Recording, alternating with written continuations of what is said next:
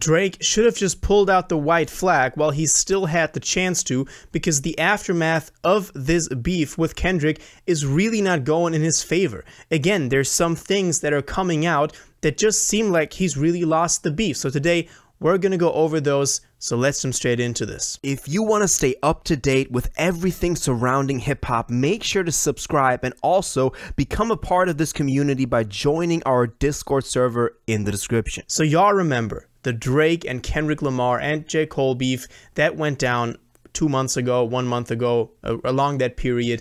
And over the past 2 weeks, we've talked about the aftermath of this, because at the end, nobody was a clear winner. We had allegations from one side, from Drake, that, you know, one of Kendrick's kids was Dave Freeze and that Kendrick is beating his wife. We've had the Kendrick allegations that Drake had another child, but there wasn't a clear winner. And then things started coming out like the Ebony Prince 2K24 situation, where we could tell that those items on the covers for Kendrick's diss tracks weren't actually fed by Drake like he claimed, or that it wasn't as deep as he claimed, but rather that Kendrick was supplied them by somebody who retrieved them from Drake after he lost them at the Mark Hotel. So that was one situation going on where really it was unclear whose side you could be on. And then the last video that I made on this was about the ghostwriting and reference tracks that leaked from Mob Ties off of Scorpion that Vori did, and then also we've had one for Ratchet Happy Birthday that P&D did,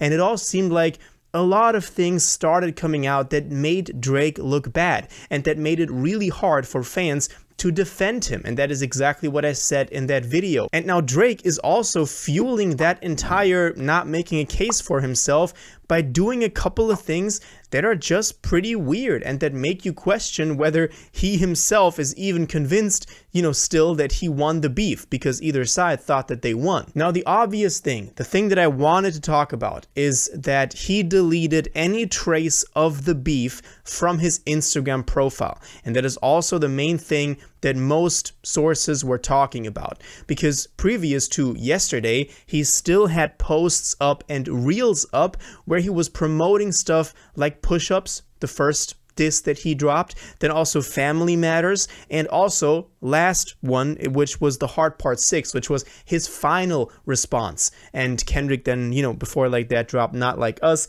but the Hard Part 6 was really the thing where a lot of people thought he got exposed because he was very defensive on that track, and it just seemed like he wanted to end this beef with a neutral field, like that nobody really won, but he wanted to make it seem like he won, if that makes sense. But he deleted all of this off of his Instagram. Now maybe he's just preparing to release new music. That could very well be, and that is most likely what he's doing. It just seems very weird that while we are discussing a lot of the aftermath of the beef, and while all of those things are coming out that make him look bad, he's deleting all of it and making it seem like he himself is not convinced that he won anymore. And you also got to consider that him deleting, for example, the Hard Part 6, which on Instagram, that was, I mean, he didn't upload it on Spotify or, you know, streaming platforms. So Instagram or Twitter was the only platforms that you could really listen to the Hard Part 6, and YouTube, I believe. So all of this makes it seem like, you know, he's not as standing behind that track as he once was. He might have put it up on streaming platforms actually for a little bit, but then took it off again. So it's very weird that he's not, you know, supporting those songs anymore, or pushing them out. Meanwhile, Kendrick's track, Not Like Us, is going crazy. You might have seen it being used in a weather report. I mean, that's not the important thing, but that song is going crazy commercially and everybody's playing it. And that is, of course, feeding into the narrative that Kendrick really dominated this battle and that Kendrick put out the better songs and the better diss tracks that are still being spun a month after they come out, while Drake is deleting his. So that dichotomy just makes it seem, you know, kind of weird. And you gotta consider, somehow Kendrick stole every person's ability to make good songs and rap. Because, I mean, I went over this in the J. Cole video that I did on that new song Grippy, where a lot of people complained about that because I was being too harsh on Cole, but I haven't seen a single positive, real positive thing about that verse. It was honestly his worst verse that he's done in a very long time. And it just seemed very weird that after pulling out of the beef, the first feature, the first verse that we hear from Cole is as bad as this. And it just seemed like Kendrick really took everybody's ability to put down some good bars. And if you look at what Drake dropped since the beef, it was that Sexy Red feature, You My Everything, where he was, I don't know if it was meant to be funny or if it was meant to kind of be a subliminal, but he rapped over the BBL Drizzy beat that Metro did as a diss towards Drake, which seemed kind of weird.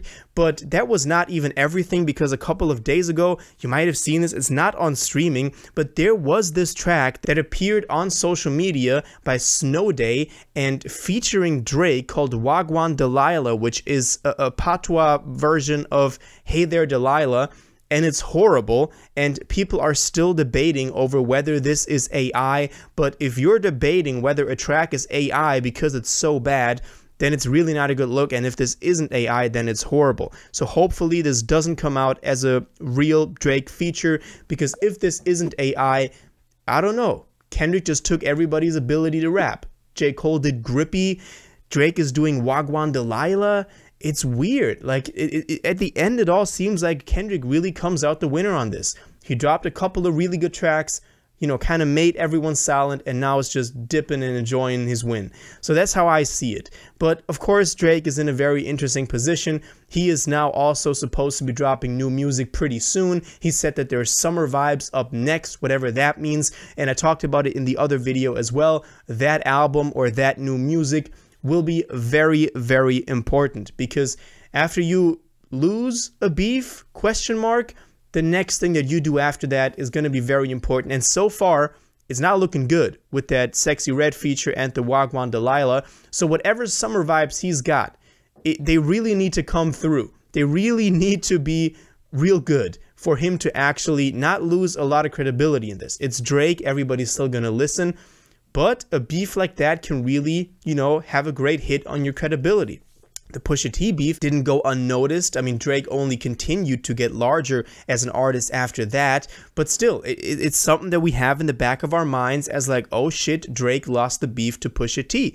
And now he lost the beef to Kendrick. So, I don't know. It's not the best, you know, actual track record you can have when it comes to hip-hop beefs. But obviously, that's a little bit my opinion. I mean, that's all my opinion. Let me know what y'all think about it. Do you think that the song Wagwan Delilah is real, or is it AI? And do you kind of see the same pattern of people who were involved in the beef just dropping ass music ever since the beef, and that Kendrick won because it's just a lot of weird stuff coming out about Drake after the fact now? Let me know all your thoughts and what you think about this entire situation in the comments down below. If you watched this video to the end and liked it, and you want to stay up to date with all current hip-hop events and releases, make sure to subscribe, turn on notifications, hit that like button, and go follow my social media, and most importantly, join my Discord in the description. Until the next one, you'll have an incredible day, and y'all take care.